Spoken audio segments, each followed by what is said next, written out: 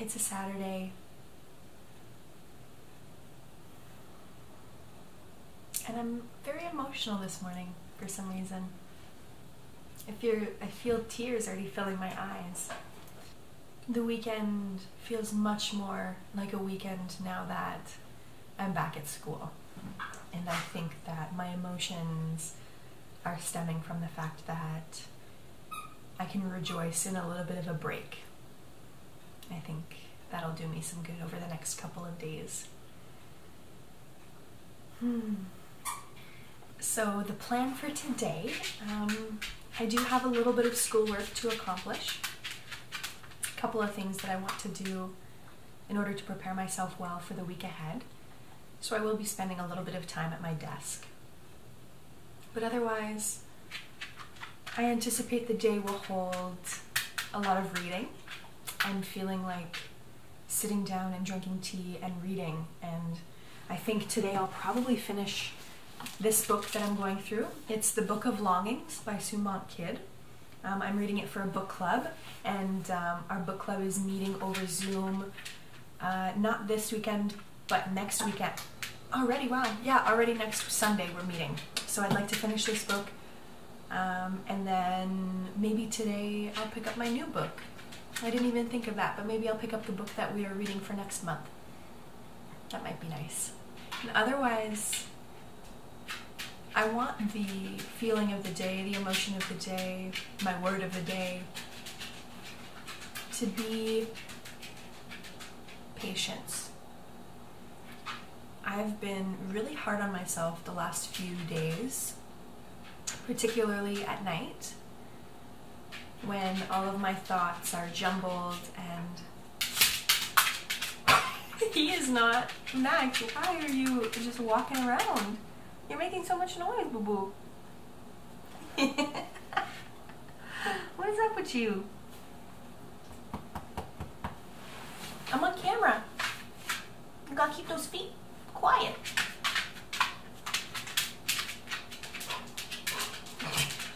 Come on. Hi. You're so silly.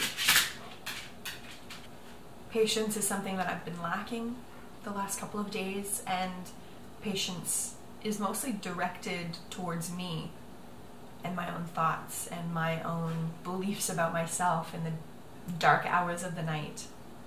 I've been struggling with my body image lately. I've been struggling with my work ethic. I've been struggling with the ebbs and flows that I experience on a daily basis, and I want to, and I will refocus on what I need to do to accept myself as I come on a day-to-day basis. So today I want to reflect on that a little bit.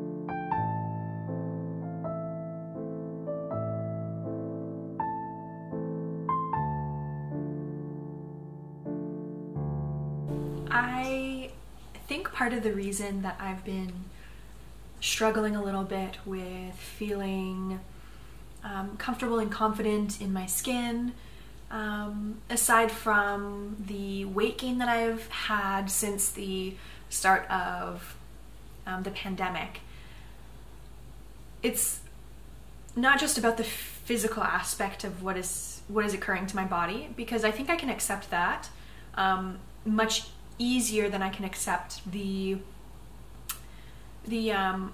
emotional changes that have kind of come along with it as well.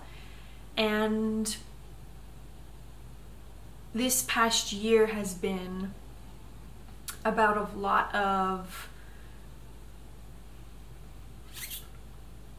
spending a lot more time with myself and in myself. And some days I really appreciate that. I feel a really deep connection to my values and my virtues, and I feel highly spiritual, and I can look beyond myself and see the beauty that is not just my life, but the existence of all life together. And then there are other days where my inner reflection shows me the cracks and the scars and the trauma that has come into my life throughout the entirety of my life, and not just within the past year. And spending a lot of time in solitude has opened up those doorways, and I'm just not always willing to look beyond and see what's inside. And so I think the last few days I've really been working with that. And I think a big part of it is often how I identify, who I am, what I want to be seen as, and what I want myself to be. And a lot of that stems back to comparing myself and judging myself and thinking that my life should look a certain way based on how other people are living theirs. But then I go on my computer, on my laptop, and you can see there I'm watching a video. I just found another YouTuber yesterday. Her channel name is Hannah Lee Duggan, and she is another person who I think would make an amazing friend, who lives in a van, or who lived in a van for extended periods of time, and who just purchased a cabin this past year. And the values that she holds and the important things in her life, the simplicity of it all, really reminds me that that's what I connect with as well. And it can be very hard to fall astray of those feelings when I'm in a city and the extent of my travels is from my home to my workplace and then back, or to the grocery store and back, and there isn't much opportunity right now to be exploring, and so it's easy to lose touch with that adventuring side of myself, even though I know it's there. And it's videos like this that remind me that it's there, because it feels like a spark is ignited within me. I feel so blessed to be able to connect virtually with people who hold the same values as me, and who are making their lives work in the ways that they want them to work. And it just provides inspiration for me as well, to realize that yes, I'm following a very traditional path of academics, of going through and finishing my undergrad and getting a master's degree. However, that doesn't dull the part of myself who also would love to spend extended periods of time living in a van, and parts of myself who would love to travel some more and experience not just the world, but also just the surrounding areas around me, and uncover the beauty that is, just within hours of myself and not, days away. And it reminds me that there can be an intermixing of academia and science with the love of art and the love of literature that I have. And I've really been pondering that lately, and that makes me emotional, because I really feel that connection of the side of me that is studious and loves to embrace experimentation and research but that also connects with the side of myself who loves fantasy and dreamlands and who loves to imagine different lives and different universes and to intermix those things, even though one side may not be scientifically proven, where the other side is all about proving scientifically. That intermixing is the essence of me, and it feels nice to honor that and to remember that when I can connect with like-minded people.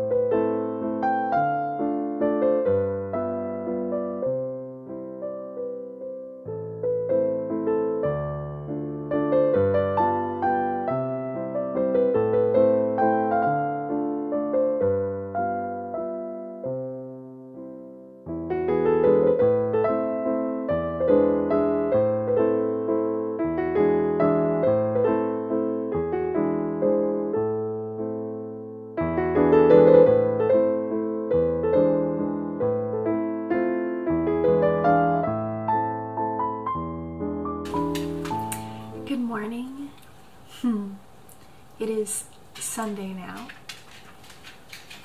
and this morning I am feeling much more lively. I am feeling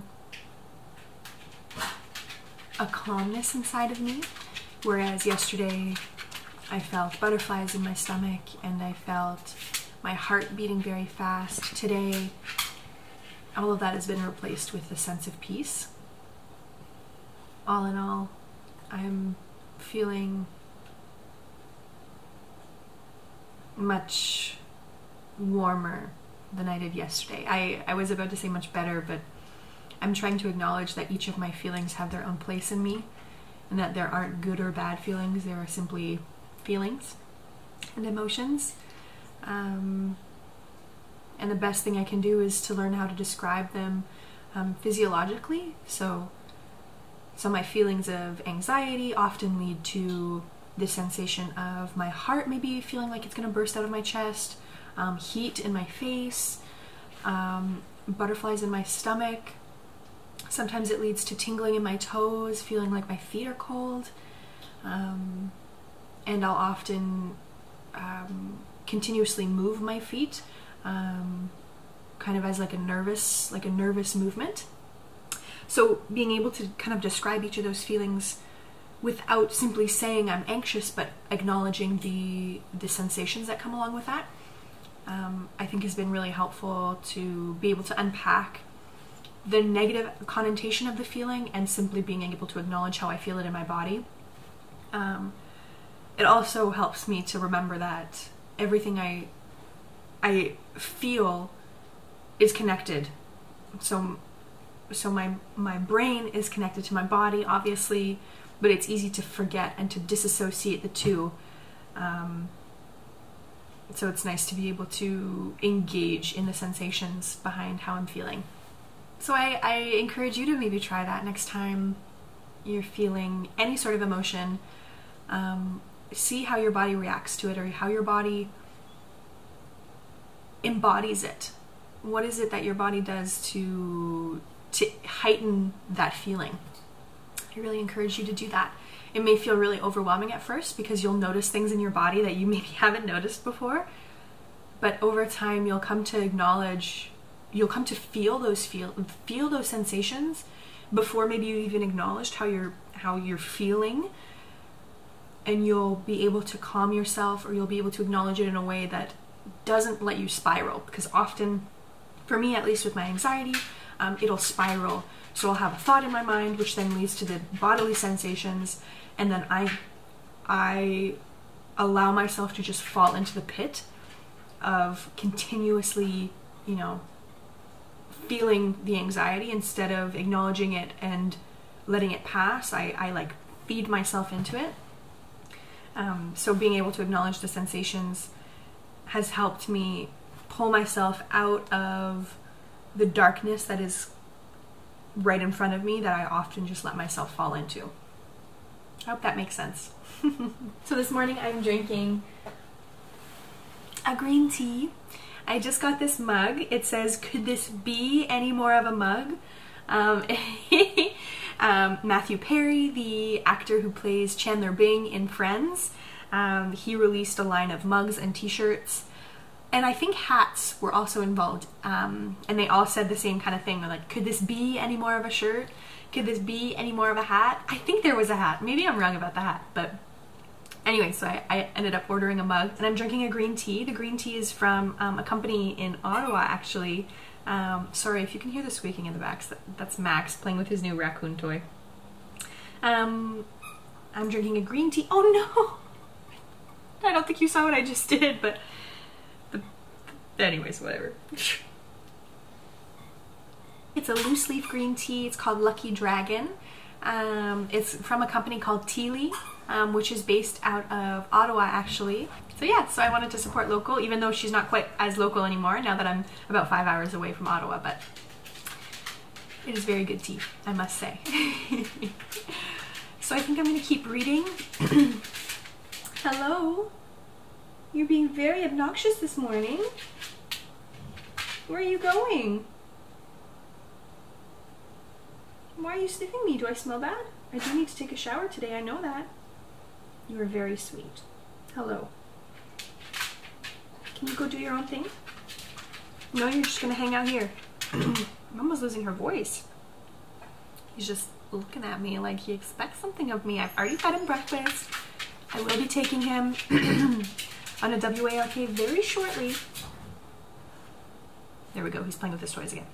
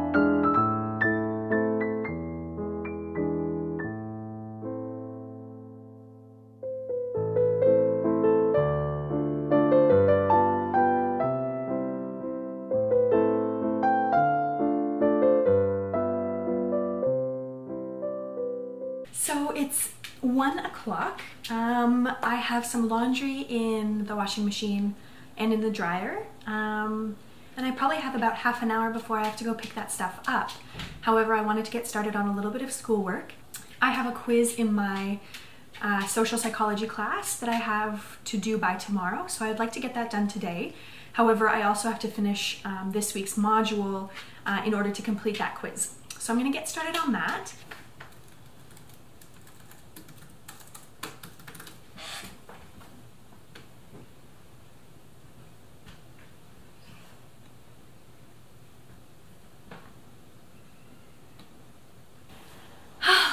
It is the evening time now, I'm sure you can tell. The sun sets here at about, you know what, actually today it only started getting dark probably around 5:45 and it's currently 6:15, so the lengthening of the days feels like such a blessing, and I look forward to the continued lengthening. I can't wait to be able to wake up at 6:30 in the morning and have light of day to greet me first thing right away. the rest of the evening is going to be very calm. This whole day has been just very calm. I did some cleaning, I did some reading, I finished my book, the Book of Longings, and I would give it a 4.75 out of 5, I would say. The only part that I felt like diminished the marks a little bit was there was a stretch of the book where I was losing interest, feeling like, okay, this is a little tedious, let's keep going. But in the end, it set it up nicely for the final few chapters. So I understand it was necessary, but I just lost some interest. But it was an amazing book. I highly recommend it. It's about if you don't know, it's about the fictional life. It's a historical fiction about what it would have been like for Jesus to have had a wife, and this book is about her, and her name is Anna. And Sumant Kid does an amazing job of creating this intricate character who is so strong and so powerful, and she reminded me, along with all the other strong female characters, how important it is to have a voice, especially in times when you feel like it's going to be quashed. Because obviously in the times when these women were around, when Jesus was around, women did not have a voice, and they were silenced, and they were treated so poorly.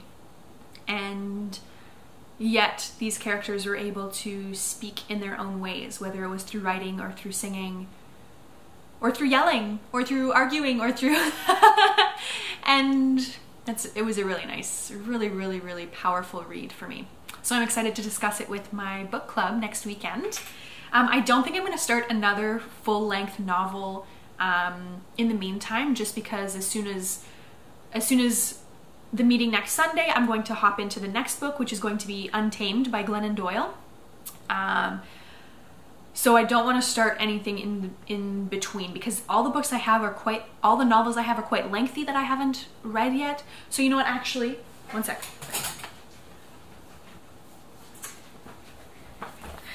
I think I'm gonna maybe start this book. Let's see if it'll focus. There we go. So it is The Death of the Moth and Other Essays by Virginia Woolf. Virginia Woolf is one of my homies. She's on my desk, along with 3 other incredible women. This one is Virginia Woolf. This is Anne Sexton. This is Sylvia Plath. And this is Anais Nin. My inspirations. They sit at my desk and they remind me to be a strong, powerful woman regardless of my mental health.